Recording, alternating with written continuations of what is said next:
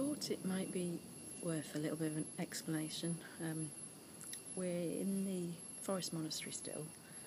The white outfit I've got on is what the women wear in the monastery. It's just to be a bit more discreet and reverent and to cover up, as Jess walking away in the background down one of the paths that leads to the kitchen and the sala where we eat. I'm just going to walk through now into, it'll get a bit dark, but then it'll lighten up.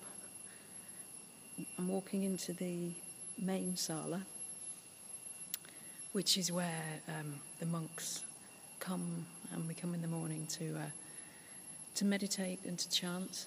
You can see big Buddha in the background, beautiful, beautiful, ornate and golden.